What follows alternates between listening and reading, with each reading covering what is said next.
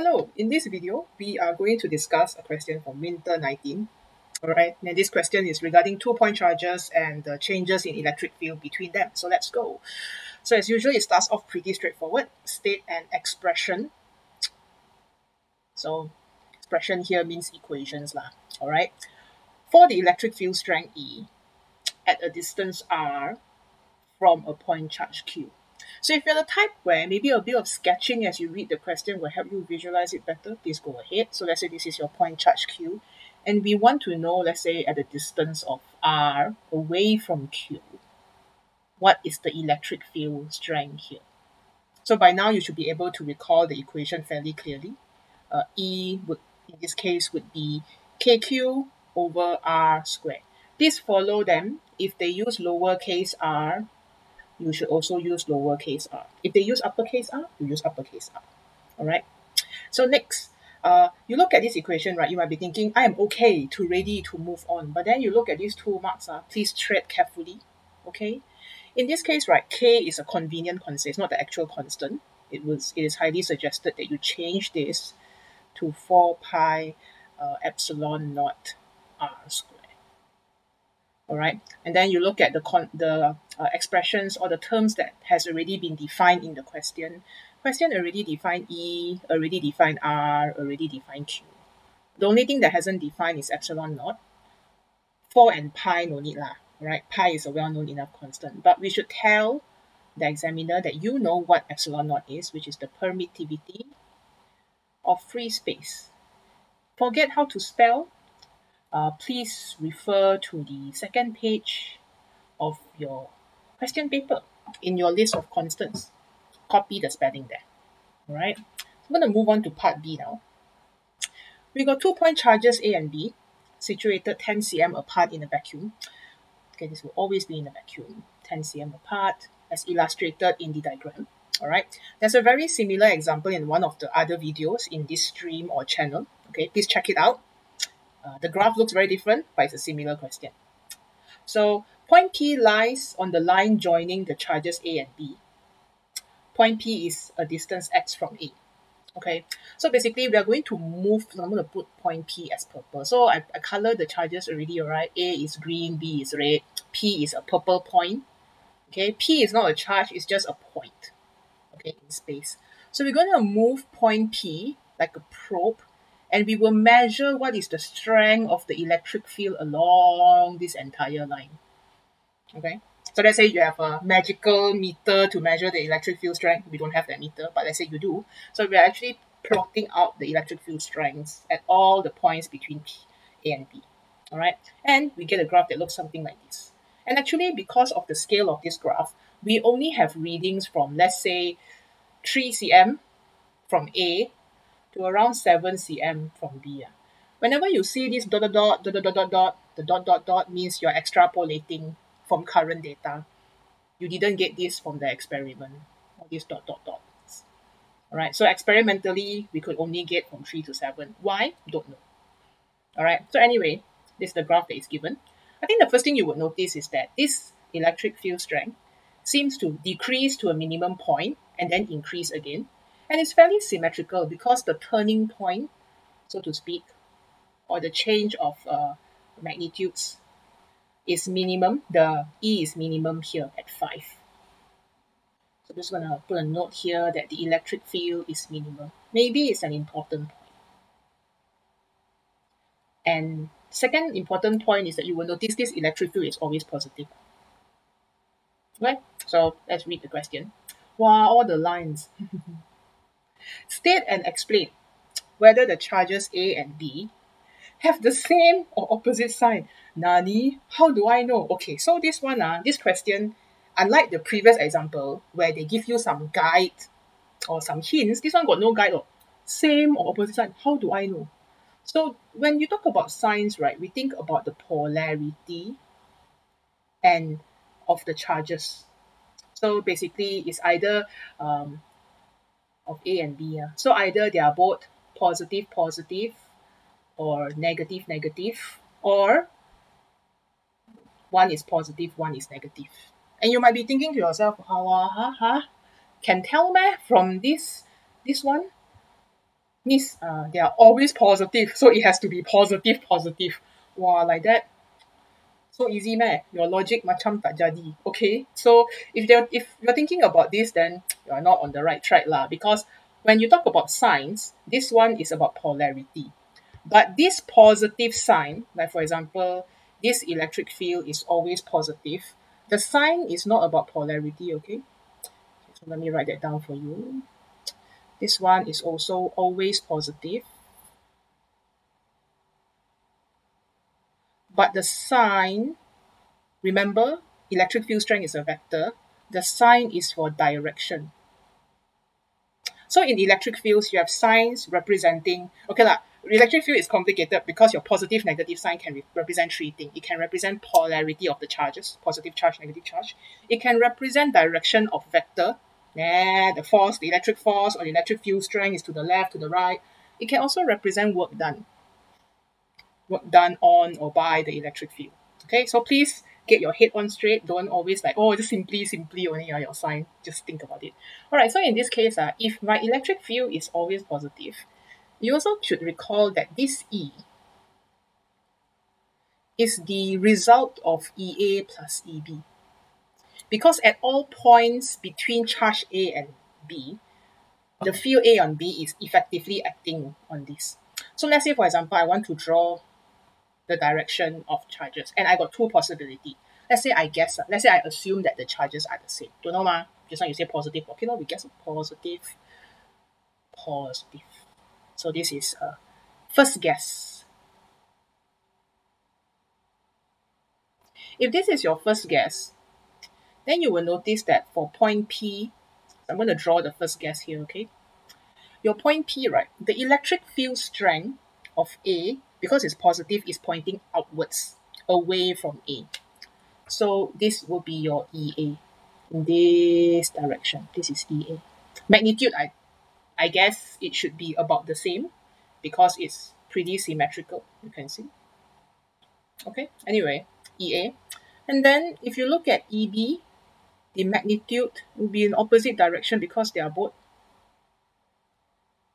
positive, push away. So the direction of electric field must point away from the charge. And then you notice that these two are in opposite direction. So that means there's likely a chance in between where the field cancel out. And furthermore, if let's say I take point P very, very close to charge A, or let's say I take this point P, okay, never mind, I take charge B, easier to see. Let's say I take a point very, very close to charge B. So let's say now my point P is here. Since I'm far, far away from charge A, it means that my EA is very weak. But I'm very close to charge B. So my EB is very strong. Stonk. It's a pretty stonk and strong field. And let's say we just be like normal human beings and take the direction of right as positive. Can you see that this one, the resultant of E, is to the left? Because when you're very close to B, A is so weak, B will win now. So B wants the resultant field to be to the left. Likewise, if you push your charge very close to A, then your charge A will be able to exert a strong, strong field on point P. But charge B will have a pretty weak field because it's far away. So from this case, you will see that, hey, the resultant would be to the right. One left, one right, because EA and EB will dominate at different positions, shows that your ER should swap sign. Have to swap sign. Your resultant or this graph has to have a negative sign somewhere. Either negative become positive or positive become negative. And in this case, well, it's always positive. Like our outlook to 2021 is always positive, right? Everything is okay, right? So here, you then just tell yourself, okay lah, since it didn't change sign, it has to be opposite signs. But you are not very sure. Okay, so you test again. This is why all the teachers tell you, don't leave your past year question to last minute because you'll be panicking already. I'm taking so long to do this question. How? If you have done enough questions, you would not need to take that long because you're already experienced. Okay, so let's take a point here. Let's say I take a random, I say I'm going to go for point P again. So I'm going to maintain charge A as positive. So EA is going to still be pointing in the same direction. But charge B is now negative. So a negative charge will exert a field that is pointing inwards. That way, EB is also pointing in the same direction as EA. Let's do the proximity test or close test. Very close. So I park the charge very close to charge B. Same thing. EB is very big. And EA is very weak. But you can see they are all pointing in the same direction. In fact, if I do the same testing sequence very close to charge A, the electric field of A is very big. Hang on, I label wrongly. Just green is EA. Okay, so EA is pretty big and then EB is very small. You can see no matter where you draw, EA and EB is always pointed in the same direction. So it will always have the same sign. And in this case, the same sign here is positive.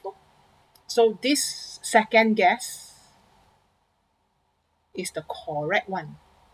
So if you didn't do enough past years because your priorities were different and then you do this in the exam, it would have eaten up 10 minutes of your time. But then that is one way to do it. Or if you've done enough past years, you should be able to tell just from the shape of the graph that this is always positive. If you memorize the graph, you might not be able to explain because you could memorize the graph without understanding. All right. So how do we write that down? Well, since our second guess is the correct one, correct, put a lot of check mark beside it. So first order of business as a student is I want to get the mark first. So I will write the conclusion first. So the charges have opposite sign. Okay, opposite signs. And how did I deduce this? I could say that the resultant field did not change direction. So you see in this case, the resultant field did not change direction. In all three vector diagram, EA and EB is in the same direction. That means the resultant is always in the same direction, which is reflected in this graph because the graph is always positive. Okay, so we shall write that down. We will say that because the resultant or your E field between charges A and B does not change direction. Okay, so hopefully you are also writing this together with me. Okay, you could also say sometimes that the electric field, and these are resultant electric fields. So maybe I guess I'll write resultant for you.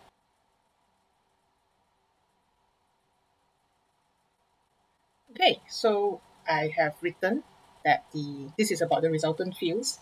So the resultant fields between A and B doesn't change direction, or the resultant fields between A and B is never zero, which is how you know that they have the opposite sign. Because if you look at a vector drawing, EA and EB will always point towards the same direction. So this one, we can use vector drawing to explain. But let's look at the second part. State and explain whether charges A and B have the same or different magnitudes. So I think at this point in time, either you instinctively can tell from the shape of the graph based on the axis of symmetry or the minimum point, or you don't. But when it comes to magnitude, right, basically they're asking you, is QA equal to QB? Yes or no? It's a yes or no question, okay? Please don't write essay. So at this point here, you will notice that because it's symmetrical, right? Let's say I take a point. Look, the graph only gives me from 3 to 7 cm. So I'm going to take a point at 3 cm. 3 cm is closer to A, okay? Because remember, A is here. A is at 0 cm. And B is here at 10 cm. So at 3 cm, you have EA, very, very strong. Again, the arrow is just to show relative magnitudes, okay, not the actual magnitudes. And then you got EB here. But if you check on the opposite direction, you can see that their magnitudes are the same. Meaning to say although here you are closer to B and EB is greater, but when you take EB plus EA, they both come out to the same resultant. So this one here, this EA. So for both cases, here, this ER and this ER are equal. So right here, these two are equal. So ER, which is once again EA plus EB, is the same. And if you check every single coordinate along this curve that kind of looks like an x square graph, kind of, but not an x square graph, this one, if you look at the equation, it's not an x square graph. You will notice that every single point you take, they have the same magnitude. They just keep changing direction. So if you consider the equation of E is equal to KQ over R squared, you will notice that, hey, if let's say I take 3 cm, when x is 3 cm, the distance of A is 3 cm, but the distance of B, scroll up a bit so I got space, the distance of B will be 7 cm. Okay, let's say now you take x is 7 cm. So we flip look, RA is 7 cm and RB is 3 cm. So when you exchange the distance, 3 becomes 7, 7 becomes 3 there at these 2 points, you didn't change the resultant. And the only way for you to not change the resultant is to maintain the change in electric field strength. So EB became from the weaker one became the stronger one, and vice versa for EA. So when you add them together, you get the same number. And the only way to exchange this way is for them to have the same magnitude. All right. So I'll write that down first, and I'll give you an alternative way to think about it if it still doesn't sit quite right with your big brain. Okay. So you could say that the minimum of the resultant E field is at x equal to 5.0 cm, which is the midpoint. Or you could say that the graph is symmetrical. Hence, symmetrical about x is equal to 5 cm. Hence, the magnitudes are the same. Okay, so I think it is more important that you mention that it is midpoint more than 5 cm, although they mean the same thing. Of AB. All right. So you might be thinking, is there another way for us to decide these two properties? There is another way, but you should also consider it as like a extension because it's not really required in the explanation. All right. So if you want to watch the other way, you can keep watching, or you can skip ahead lah. Refer to a timestamp. All right. So let's think about the other alternative graph that we can use. For example, we know E is negative dV dr, potential gradient, right? E is equal to negative potential gradient.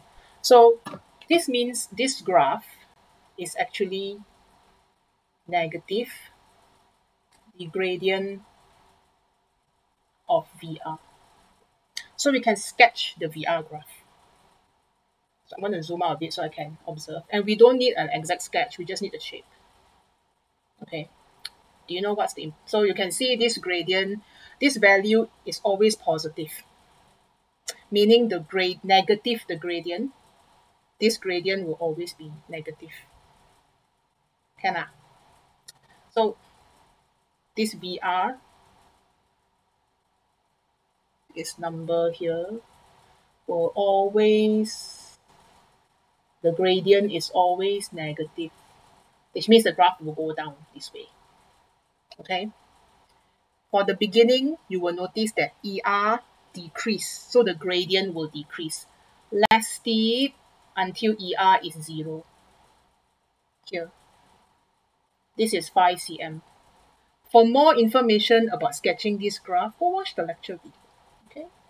So all this should be familiar to you by now. So you kind of get this kind of graph that looks like this. Like that S-shaped point, where the bottom point is the point of inflection. Okay, so something like this. But you know why this is important? This point gives us a critical information that we really hope that we had, which was this V is the resultant of VA plus VB, right? So here your V is 0. 0 is VA plus VB. So if I rearrange, I will get VA is equal to negative VB. Ooh, interesting. Because if VA is equal to negative VB, and I transfer this one over here, I can include the equation of V. So this will be K QA over RA plus negative K, sorry, equal, not plus, equal to negative K QB over RB. So I substitute the V equation inside here. All right. And you will notice that since we are at the midpoint 5 cm, RA is equal to RB because RA plus RB is 10. So hence, I can say that QA is equal to negative QB. They have opposite polarity, this negative sign here, opposite polarity, same magnitude. But if you use this mathematical way, right, you cannot or you don't know how to write the correct explanation. This is why it's a level 3 question now. You have to know what kind of explanation to write because you can't, if you write all this, I cannot guarantee you get the mark because it's a bit too much. But it is for those of us who struggle a bit with the equation and want to be able to settle in our own brains that, hey, indeed, because this is symmetrical, then the magnitude of charges will be the same. Okay, so this symmetry shows you that the inflection point is at 5 cm. So this means the inflection point that cuts the horizontal axis is at 5 cm. So when it cuts the horizontal axis at 5 cm, and since this V is the result of VA plus VB, I can say that the magnitude of VA and VB will be the same, but they will be in opposite sign. This plus minus sign shows who is doing the work. Okay, so when we substitute the equation, and since RA is equal to RB, what you are left with is QA is equal to QB. So this is for your own brain. But when you explain, please default back to the original explanation, which is that the graph is symmetrical. The minimum is at the midpoint, so the magnitudes are the same. All right. So let's look at the final part. An electron is situated at point P. Without calculation, explain the variation in magnitude of the acceleration of the electron, okay, as it moves from 3 cm to 7 cm. Okay, beautiful. Please answer question. So whenever you read this kind of question and you see the many lines and then you see here, wow, 4 marks leh. You please make sure you write your explanation very clearly. All right. So please, first thing you will notice is that they want you to write or talk about, state and explain variation in magnitude. Do you need to talk about the direction? Just the magnitude. So variation in magnitude, then you should immediately think about words like increase, decrease, no change, minimum, maximum, etc. Those are the words that you use, okay? Magnitude. Magnitude of what? Acceleration. So you only need to talk about the acceleration. Please make sure you don't talk about other stuff like areola, the potential lah, the field strength lah. But means they give me the field strength graph. Shouldn't I use the field strength graph? Oh, that is correct. But before you have the license to use the field strength graph, you need to explicitly tell the examiner or tell the question, hey question, this is how electric field strength is related to acceleration. So how is electric field strength related to acceleration? So let us think a bit. Acceleration. I know that F is equal to ma. Good old equation. And I know if the electron is going to accelerate or decelerate, this force will be the electric force. And this force is equal to QE. and the given graph is the E graph. So this means I can substitute these two, right? I can say that MA is equal to QE. Mass of the electron is constant. Charge of the electron is constant. So I can say that A is proportional to E. So you have to have a statement that talks about the relationship between the given graph and the physical quantity that they want you to state and explain. All right. So I think first order of business is I will write out the relationship. Okay. So I will say that since force, F equal to QE lah, since the electric force is equal to the electric charge times electric field strength, and F is equal to ma, hence the acceleration of the particle, acceleration A, is proportional to the electric field strength. This is the first mark. Okay, so the danger here is, the good news is in this mark scheme, this is a B1 mark. Whenever you see a B1 mark in the mark scheme, it means that as an examiner, if I see this, I'll give you mark. But if this is a M1 mark and you didn't give this mark, you can easily get 0 out of 4 because your considerations are faulty. You didn't explicitly show how electric field strength is related to acceleration. So if they want to tighten the mark scheme, it's well within reason, because why you talk about electric field strength when I ask about acceleration? So you have to make that link first. And once you make the link, then it's free for all level. You can write. So let's refer back to the graph. Our graph here to here, let me change color. You notice that from 3 cm to 5 cm, the value of E is decreasing, right? So I will say here that E decrease, meaning acceleration decrease. Okay, if you are feeling a bit unsafe, you can say decrease with a decreasing rate because the gradient is getting less and less. Throw back to your AS, kinematics. Now at this very special point, your E is minimum, electric field strength is minimum, so acceleration also minimum.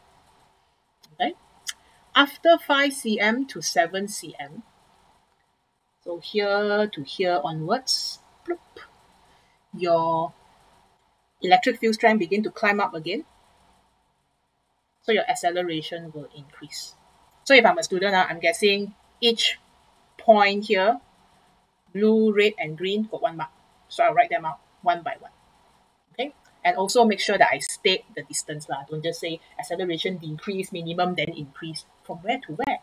If they were explicit about the position, explicit means they obviously got tell you what's the position. You should also try to be as well. All right. So you can say from x is equal to 3.0 cm to 7.0 cm, the electric field strength decrease. I guess I can just use symbols. E decrease. Hence, the acceleration decrease. You write full sentence during the exam. Okay. So at 5 cm, which is our beautiful turning point, the electric field strength is minimum, hence acceleration is minimum. Okay, and then finally you can say from x is equal to 5.0 cm to 7.0 cm, E is increasing, so acceleration is increasing. Again, please write sentences. Okay, so if you are not sure and you just want to cover all your bases, I understand, you can always mention that acceleration is decreasing at a decreasing rate. Why? Because the graph is getting less and less steep. It decreases slower and slower. You see, when you're close to 3 cm, wow, the drop very big leh. When you're closer to 4 cm, the drop is not so steep anymore. Okay, which means for the green color part, it is increasing at an increasing rate because you can see this graph is getting steeper and steeper. So as usual, CAIE is not always very consistent. Sometimes they are more strict. So it is always in your benefit to just write a little bit more. But this is not needed in the mark scheme. Okay, so this one increases at an increasing rate because the gradient is getting steeper. So that is where you get your 4 mark law. Normally, if you do enough questions, you can actually map out where the marks are one. Because from the graph, there are 3 different properties that you need to talk about, which is decrease, minimum, increase. But why you suddenly talk about acceleration when the graph is electric field strength? That would be the 4th mark. And because these are all B1 marks, so as long as you write, even if you write the last 3, but you didn't write the first one, I can still give you 3 out of 4. But if they are strict about this and they only give this, they give this as M1 and all of this as A1, meaning if you didn't link E and A, again, I remind you, then you can get 0 or 4, which we hope it will never happen to you. So at least have to have an attempt to try to link electric field strength, which is what is given in the question, to what is asked from the question, which is the acceleration. All right, so that is the whole question. Okay, so please do more past years. Okay, if you find the videos helpful, please share, like, subscribe, share with your friends, and I'll see you in the next one. Goodbye.